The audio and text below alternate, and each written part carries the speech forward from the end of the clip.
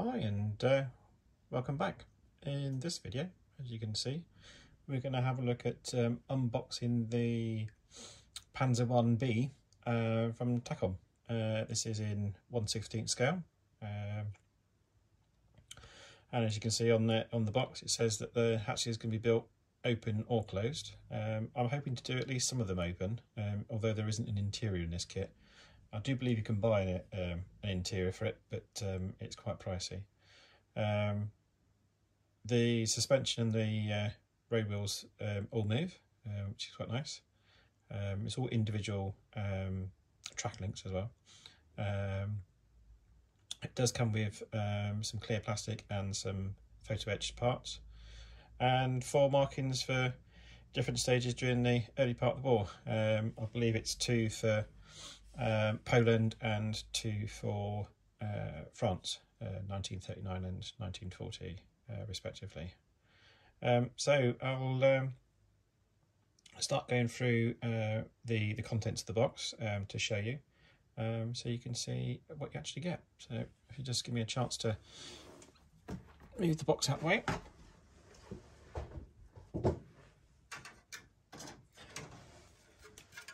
This is the actual the hull, so it's one piece like bath type stroke hull. Oops, just move the cable that way.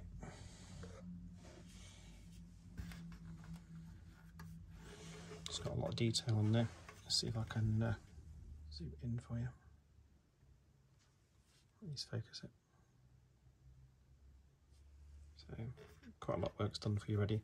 I'd much rather this type of hull where it's pretty much one piece rather than having to build up individual sides. You always seem to be a bit of a faff. So that's that. I'll stick that at the back, and then one for the turret. It's got a nice level of detail on there with the rivets, etc.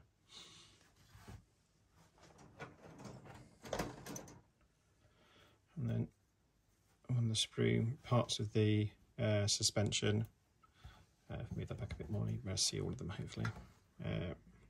Some of the tools, 2 machine guns, other bits and pieces.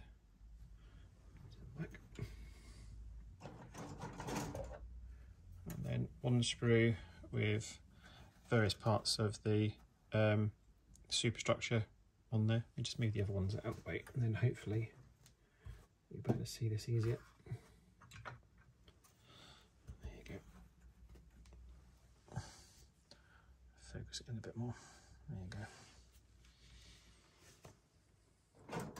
And then you get 2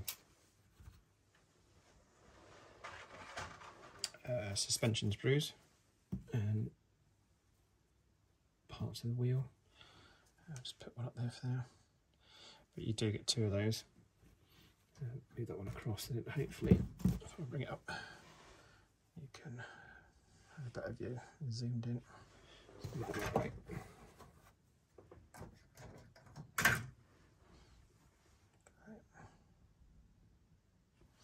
And then the reverse side.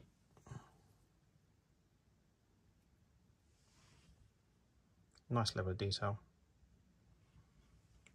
Really looking forward to putting this kit together. Let's just move these parts that way.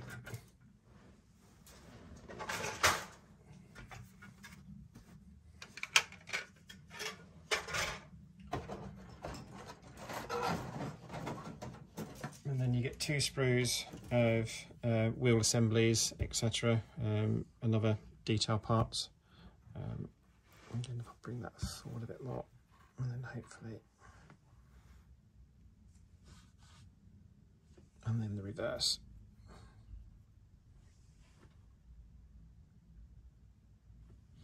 So you get 2 of those sprues. And then there's a rather large sprue which has got more of the superstructure on there, and a few other bits and pieces. I'll put that at the back because it's quite big to hold up. Try and focus in on that. Try and give you a rough idea of the size of this thing. Put my hand up against there, and hopefully you'll get an idea how big this is. I suppose I should have measured it before I did the video, but never mind. But yeah, it's going to be quite an impressive little model. I say little, it's big, but the actual tank, compared to other tanks, was quite small. You also get, I think it's 20 sprues, yeah, 20, which have all of the track links on. Let's see if I can, there you go. Turn those around a bit.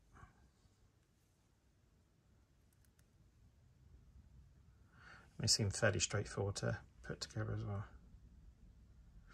My plan with this is, over the next few weeks, is to get this built and then to do like a mini series of videos, just to give you updates of how things have gone and show you how bits and pieces go together, and also it being painted and weathered, etc.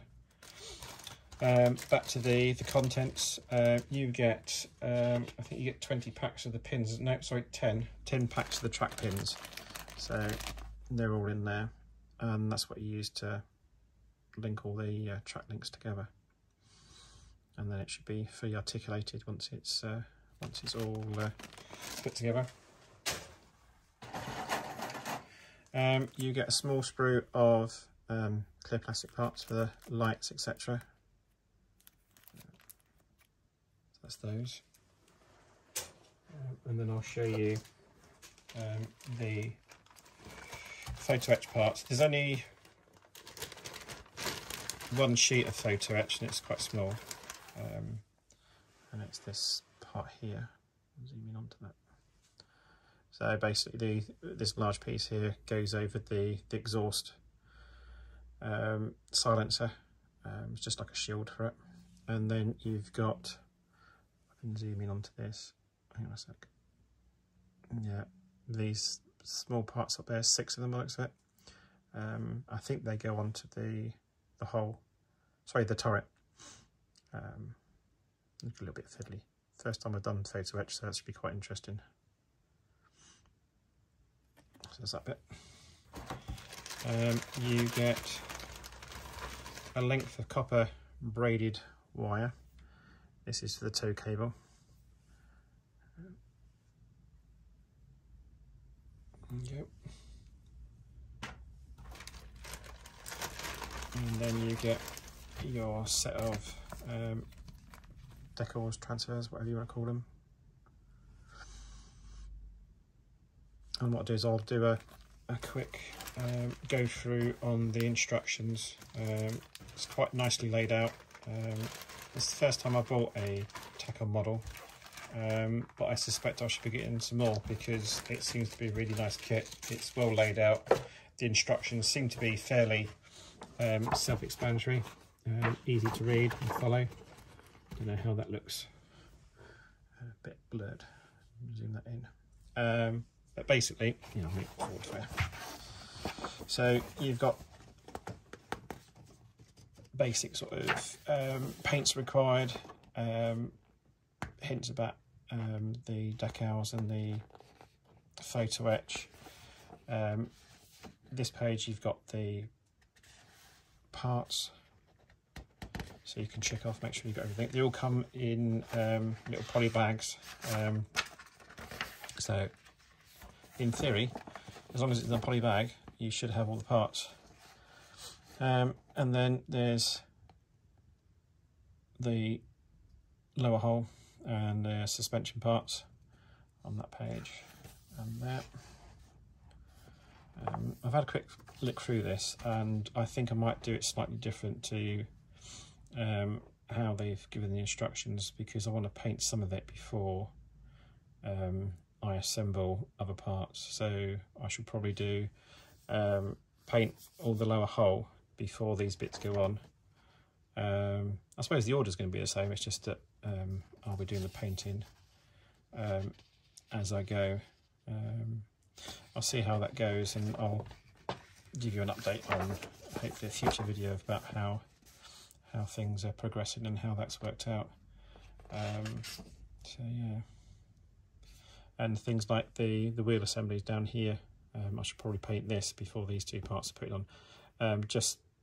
I think hopefully what I'm hoping for is by painting this, when I put these two bits, they'll hide any untidy bits on here. That's the plan anyway. We'll see how that works out.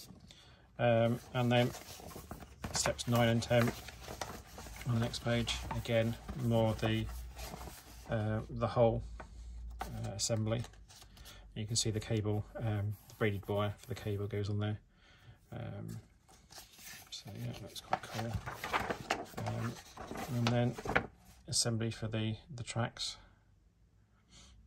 and then tools there, and then upper part of the superstructure. And again, I think with the tools, fire extinguisher, etc., I shall probably leave those until I'll get those painted, get this all painted and the rest of the tank done, and then assemble these bits on probably last. But again, I'll do updates as we go. So yeah, it's nicely laid out. Seems to be fairly straightforward. There's a few fiddly bits, but I think it's just like with anything, just take your time and it should go okay. I think I've pretty much settled on a 1940s colour scheme for this. I was thinking of doing it for the desert because I quite like North Africa campaign, but I haven't found any transfers for the version B of this. You can get them from Ammo by MiG for the Panzer IB, but I've not found anything for the Panzer IB, so it's slightly different because you've got an extra set of wheels, which I think is one of the main differences between this tank and the previous version.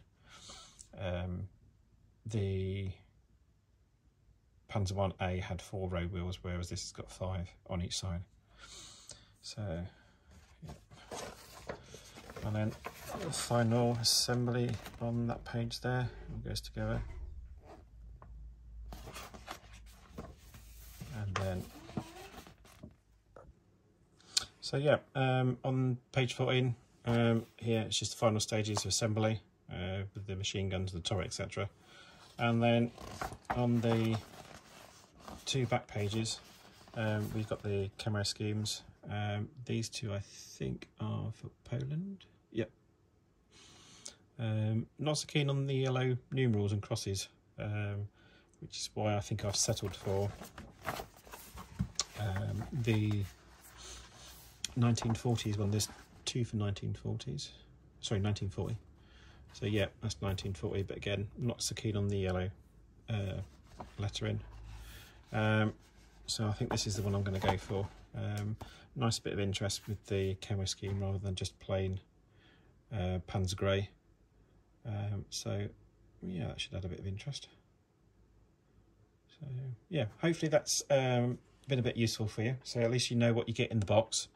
And like I say, over the coming weeks, I'll hopefully put some other videos together of progress so far. Yeah, hopefully by the end of it, we'll have a complete series of how to put this thing together, and have a half decent result at the end. I don't think it'll be anything to win competitions with, but something half decent, something respectable, something that I can put on display. A learning process. So yeah. So until the next video, see you later.